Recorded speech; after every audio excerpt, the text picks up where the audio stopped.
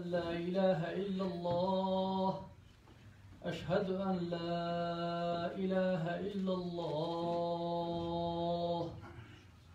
أشهد أن محمدا رسول الله أشهد أن محمدا رسول الله حي على الصلاة حي على الصلاة حي على الفلاح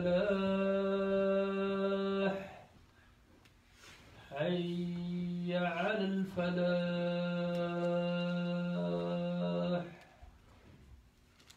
الله أكبر الله أكبر لا إله إلا الله.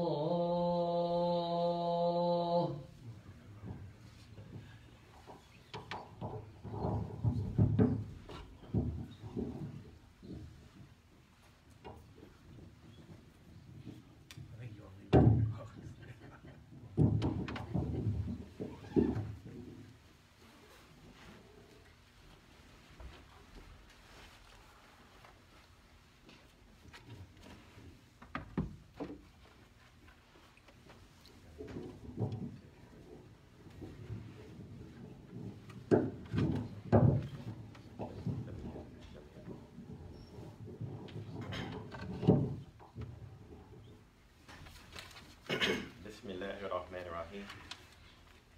With Allah's name, the most gracious, the most merciful. Alhamdulillah. The praise is due to Allah, the Lord of the worlds, Rabbil Alameen, the Lord of the systems of knowledge, complete with mercy and compassion, we say. Allah is full of rahmah, full of mercy and compassion. We say that it is always the will of Allah subhanahu wa ta'ala to guide us and to help us in every way, to keep us on the al-sirat al-mustaqim, that is the straight path. And the caveat to that is if it is our desire to be on the straight path, Allah will guide us there and keep us there. Alhamdulillahi Rabbil Alameen. So it starts with our own niyyah and our own desire for something really to happen in the context or in the way that it should happen. Alhamdulillahi Rabbil Alameen. وأشهد أن لا إله إلا الله وحده لا شريك له وأشهد أن محمدا عبده ورسوله. There is no God except Allah, Ahad, alone, that is, without any associate, without any partner, no one that Allah needs to do anything. Muhammad Rasulullah sallallahu alayhi wa sallam is the slave servant, the universal messenger to whom Allah, by way of the angel Jibril, revealed the Quran. And he says in this book, in the holy book, in huwa illa dhikrun lil alamin. Verily, this is no less than a message to all the worlds, not just the Muslim world, but to all the world, this message. Alhamdulillahi Rabbil Alameen.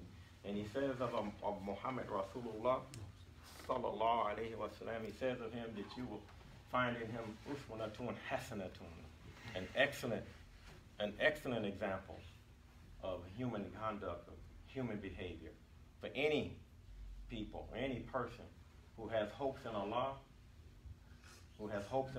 that is in the meeting with Allah, because everyone's going to. But if you have that hope, then the example, the model, is in Muhammad. Alhamdulillahi Rabbil Alameen.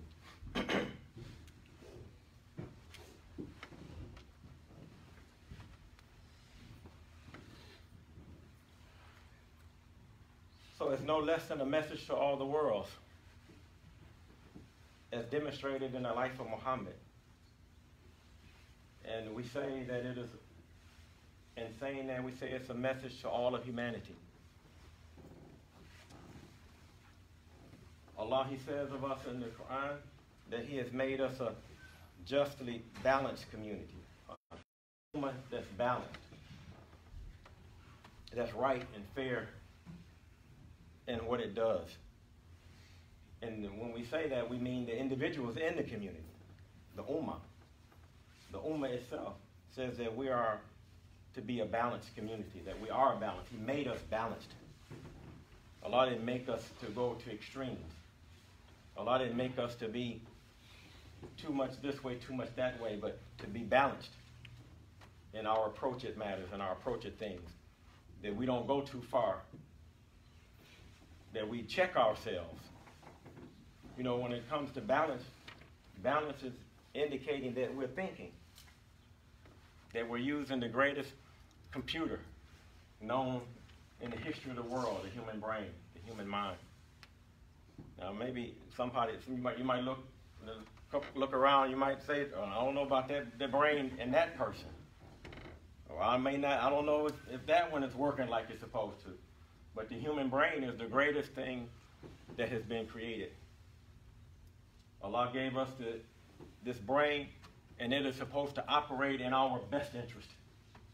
It operates in a different way than the brain of a common animal, the human brain that is supposed to. It's not supposed to operate like the common animal's brain. Our brain is operating on a different level. And the brain, when it operates at the level that it is supposed to operate in, then we find ourselves in a state of balance. That's how we find that balance.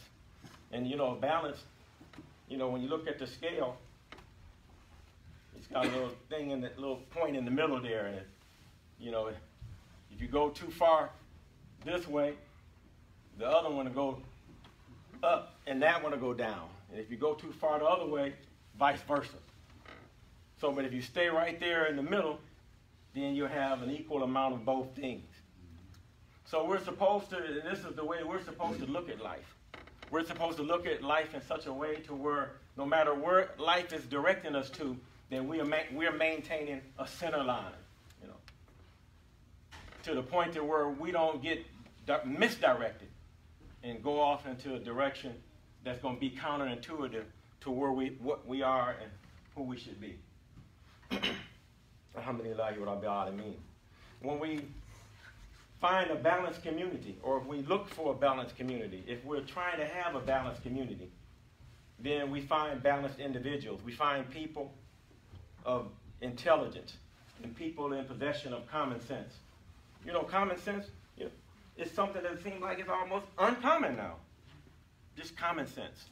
Just everyday common sense.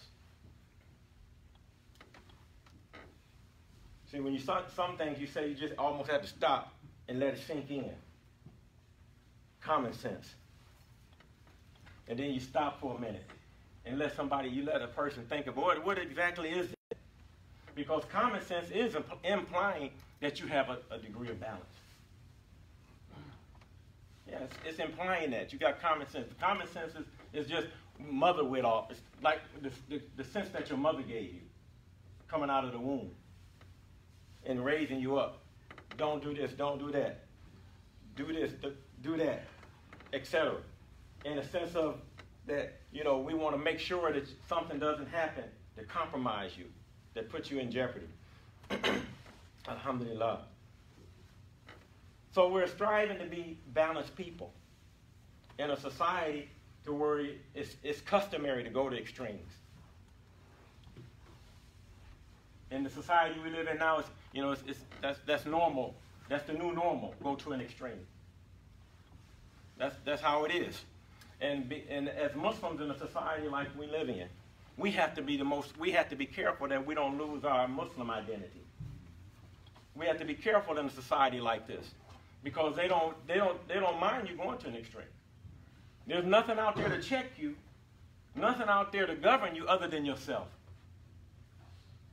Yeah, there's nothing out there. You know, we don't live in a society where they enforce enforce the rules on, I'm talking about the rules of the religion, the rules of the deen, where they enforce it. You go to some places, you just can't do anything. Especially you go to some Muslim countries, the way many of us live in this part of the world. We went in a country where they're predominantly Muslims. I think some heads would roll. Yeah, because we've allowed ourselves to be assimilated into the overwhelming cultural identity that we call America. We're Americans. And sometimes, and many times, we're Americans first before we're Muslims first. It's all right to be an American, but it's better to be a Muslim in America. I'll say that again. So you have to think about that. It's all right to be an American because that's what we are. We're here. But it's better to be a Muslim. In fact, I'll even go to the next step. It's better to be a movement in America than to just be a simple American. Because to just be a simple American means that whatever is going on, we're a part of it. We accept it as it is. We don't check it. We don't challenge it. We don't do anything about it. Okay, well, that's the way it is. But I can remember how things was 40, 50 years ago when I was a youngster and how they are now. What was acceptable then? What was normal then? What was natural then? Now we have issues with what's normal and what's unnormal, what's natural and what's unnatural. We can't even distinguish between what is and what isn't anymore. That means that we lost balance. Muslims are never supposed to be in a situation where they lose the balance that comes with faith. Because we're supposed to be what? We're supposed to be focused on a higher power. When we say we have a Qibla, that means we have a direction. And every time that you pray, you're facing that direction. You're facing what we call the Qibla. And there's only one Qibla. Is it another one? Now, there was a time when there was two Qiblas. But there's only one Qibla. And one Qibla means there's only one sense or one orientation that we should have. And we should all be directed in that direction. Right now, you're looking in the direction of the Qibla. When you come to Jumu'ah, when you sit you're facing the speaker, the khatib, on Friday, you're facing the Qibla. You're really not facing me, you're listening to me. And and Jumu'ah is a captive audience. That's the time when what are you going to do? You just have to sit down and be quiet. You can't say nothing. You become assimilated into the group. We talked about that Sunday, how we become assimilated. But we're assimilated into the group. We just here. And you focused on the speaker, but we all looking. You all are looking. I'm looking at you. I'm looking at the faces. Normally you're looking at faces, you got the light on, you look at some of your faces like, man, what it look like. They like, you can't look at them. Yeah, you have to look away. Focus on what you want to say and what you want to do. Because, really when it comes down to it, what is going to happen, because really what's really important is what's going to happen after you leave today. What's really important is what's going to happen afterwards. Not what's happening right now. You think what's happening right now is important. Everybody come to Jumu'ah because you think I'm supposed to be here. Now, this ain't really what my talk was today, but it is now. We're here today because we're supposed to be here. But it's really not about whether or not you're supposed to be here.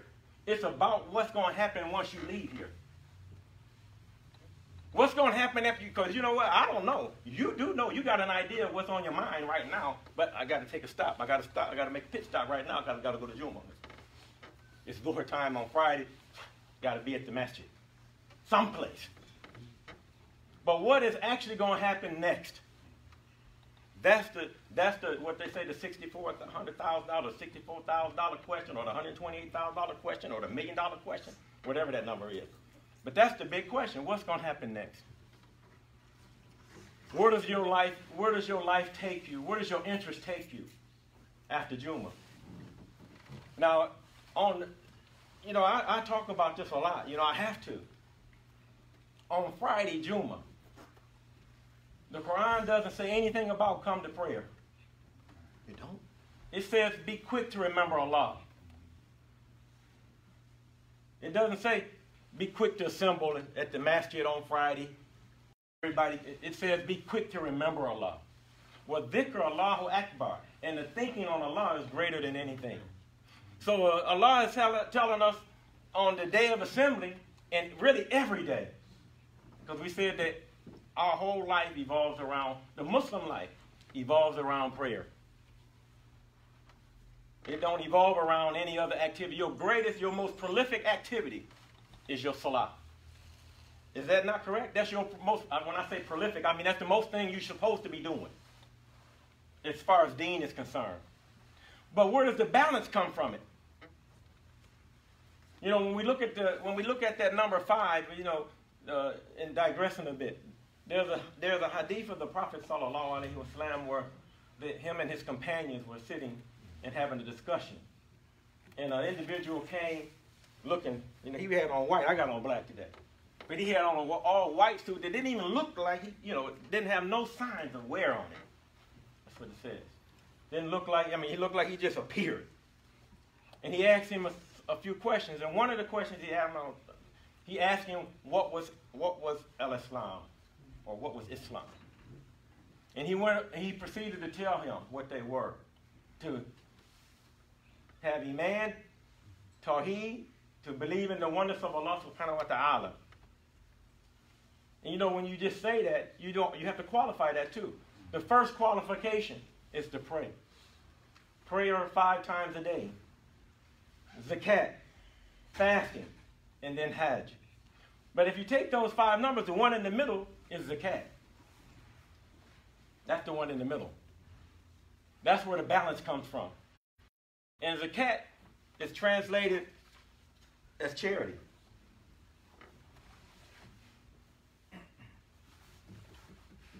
You had to stop right there. Charity. Well, actually now Zakat, it comes from a word in the Arabic language, in Arabiya, that means purification. It doesn't mean charity like that. It means to purify. It means to purify yourself through the act of love and giving. Yeah. It means to purify yourself through the actions that are associated with loving each other. And then Muhammad Rasulullah sallallahu alaihi wasallam, he said that you'll never be what? You'll never be a believer. You'll never be a Muslim unless you believe. I might got that wrong. But none of you are really believers until you're motivated by love. In other words, when you're doing what you do because you love each other, who is it that you should really love? First of all, we should love all of humanity. We should even love non-Muslims. That don't mean we associate with them and we appreciate what they do. But with the essential nature that's in them, we love that enough to help them correct whatever's wrong with them by demonstrating it yourself. And the greatest community that has been placed on this earth, the balanced community that we call Muslims, the Ummatul Islamiyah. That community is supposed to be the barometer for everything else that's going on in this world. Our community is supposed to be the barometer for everybody else. People are supposed to look at us and say, man, I'm going to be one of them. I want to be one of those. What are they? That's what happened in what? What country? Indonesia. They say the interaction between the Muslims there, everybody in the country, man, we want to be one of them. Something must have happened. The Muslims of that time, or the Muslims that they was exposed to, must have been really on the deen. Now we say Islam is the fastest growing religion in America. And I'm like, man, well, how is it? Where is it growing at? I mean, what's it growing into? What is it growing into? It might be a whole lot of, now, it's common sense to come to the conclusion in our mind that, well, I don't think a man is God.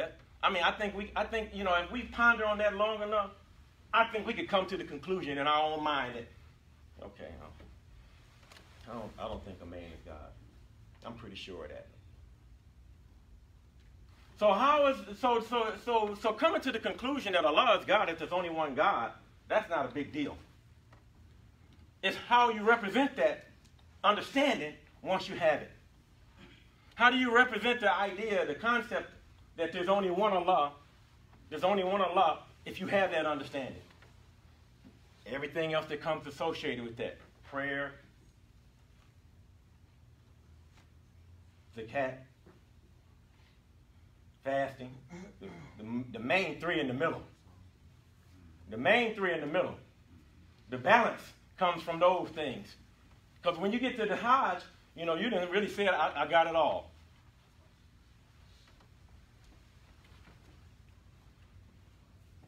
So, again, Jumu'ah is not about just coming. It's about what's going to happen afterwards. I mean,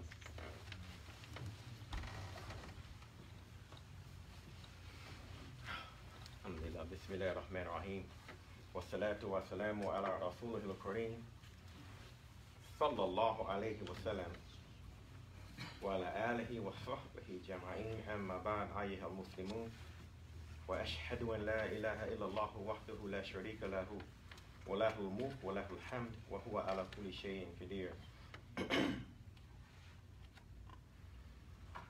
So to go on. In the surah entitled Jumu'ah, again, we mentioned that it asks of us to be quick to remember Allah. Don't delay.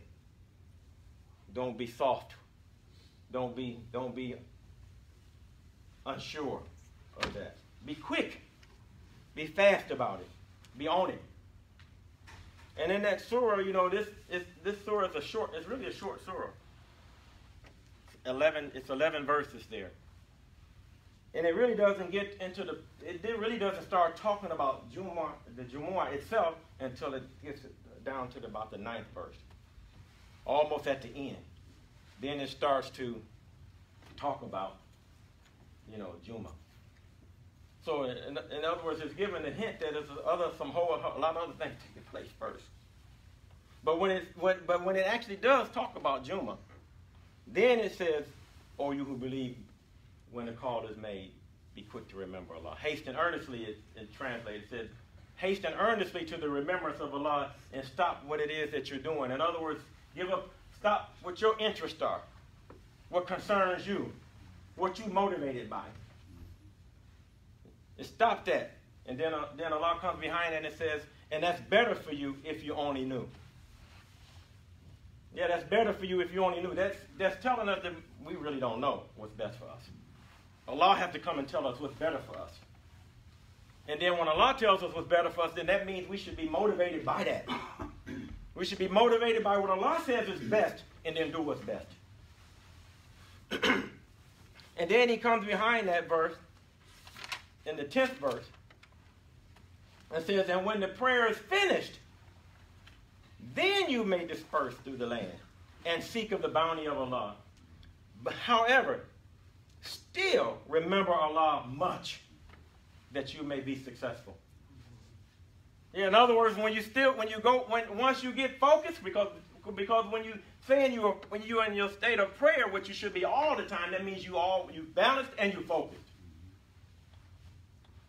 When you're in your Muslim state, that means you balanced and you focused.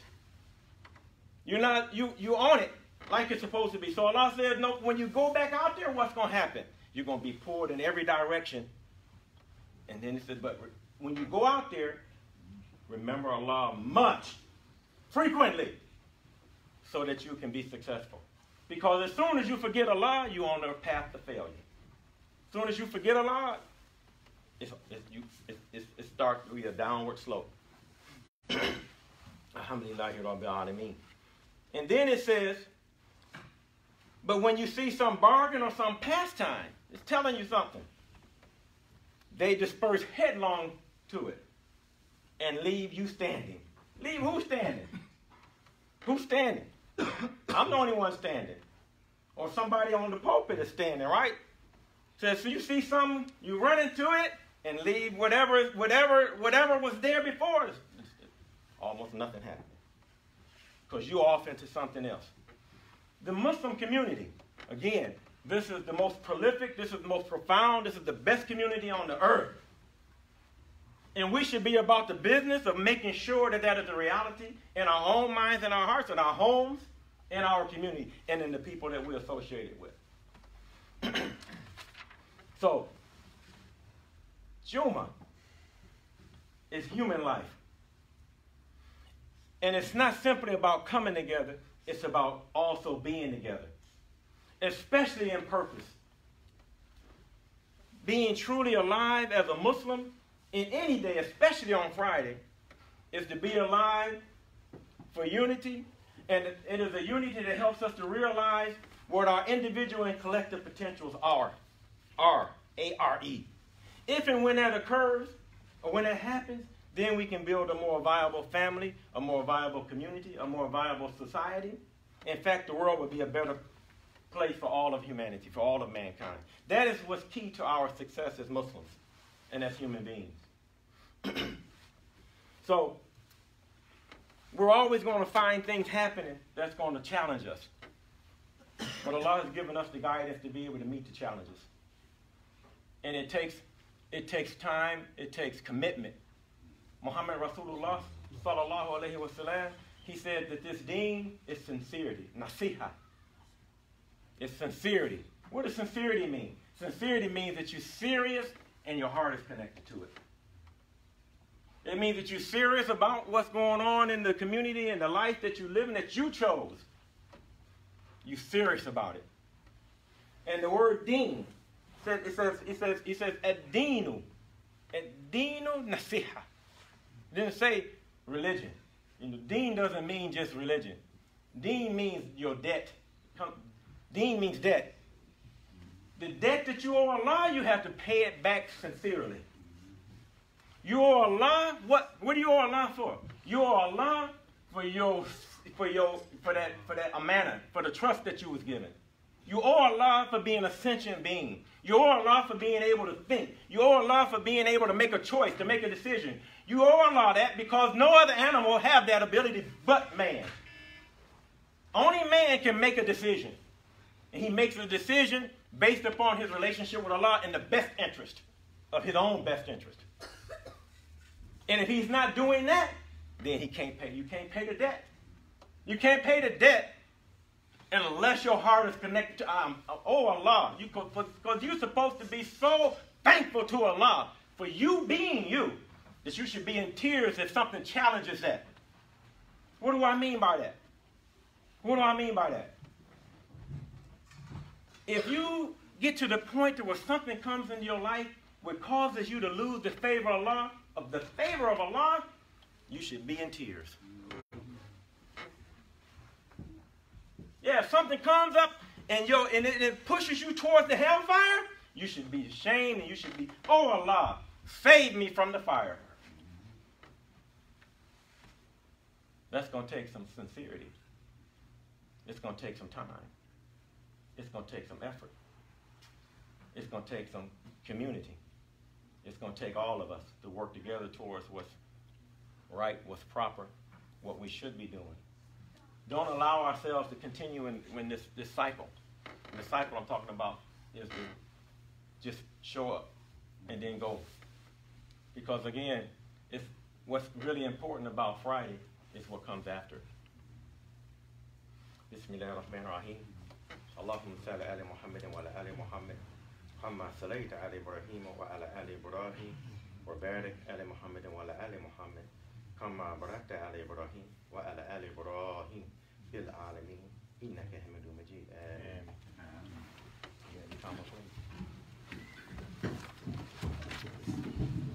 الله أكبر الله أكبر أشهد أن لا إله إلا الله أشهد أن محمدا رسول الله حي على الصلاة الله أكبر الله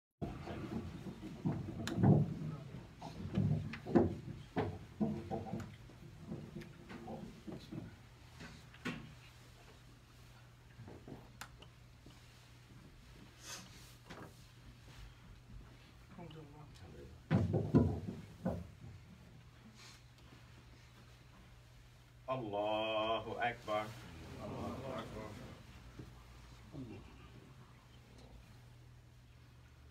Bismillahirrahmanirrahim.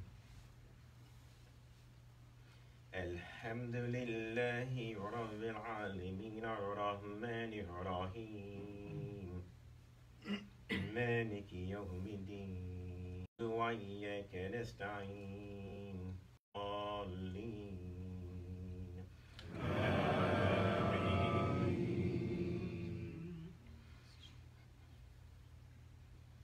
Bismillahirrahmanirrahim. Alhamdulillahi alladhi anzala ala abdihi al-kitaba wa lam yaj'al lahu 'iwaja قيما لينذر بأسا شديدا من لدنه ويبشر المؤمنين أن لهم أجرا حسنا ماكثين فيه أبدا وينذر الذين قالوا اتخذ الله ولدا ما لهم به من علم ولا لآبائهم كبرت كلمة تخرج من أفواههم إن يقولون إلا كذبا. الله أكبر.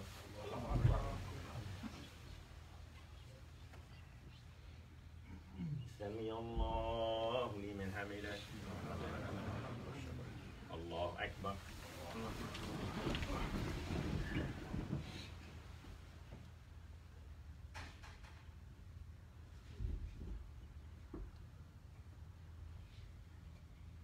الله أكبر. الله أكبر.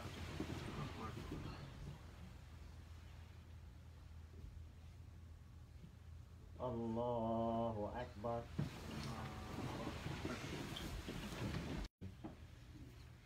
الحمد لله رب العالمين الرحمن الرحيم مالك يوم الدين إياك نعبد وإياك نستعين اهدنا الصراط المستقيم صراط الذين أنعمت عليهم غير المغضوب عليهم ولا الضالين.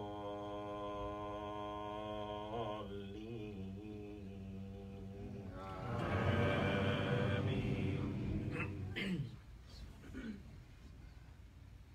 بسم الله الرحمن الرحيم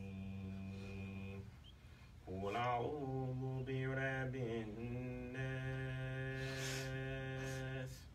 ملك الناس إله الناس من شر الوسواس الخناس الذي يوسوس في صدور الناس من الجنة والناس. الله أكبر. سمع الله لمن حمده.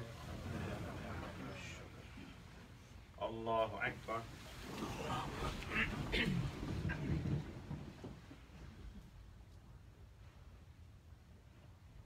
الله أكبر. الله أكبر.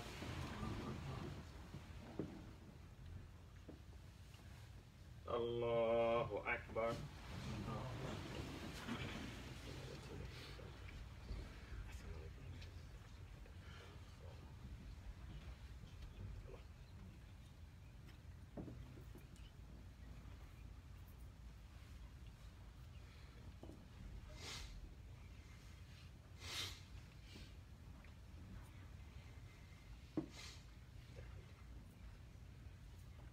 السلام عليكم عليكم ورحمة الله. السلام عليكم ورحمة الله. بسم الله الرحمن الرحيم. ربنا آتنا في الدنيا حسنة وآخرة حسنة وقنا عذاب النار. بسم الله الرحمن الرحيم. إلى مكان إلى الذين آمنوا بالله وتوشوا سبحان الله والحمد لله لا إله إلا الله وحده لا شريك له له الملك وله الحمد. May Allah accept our prayers and mercy upon us, guide us to some announcements. Assalamu alaikum. We have some halal dinners downstairs. They are, I think the menu is lamb, barbecue lamb, fish, and a host of other things. I don't really know the whole menu. So these are donation dinners. Of course, you probably already know that. For $10, you can get a dinner for yourself, or you can give the $10 for somebody that do not have the money, that cannot afford it. And the Sister Khadijah, you can give it to the Sister Khadijah or the brother Yahya.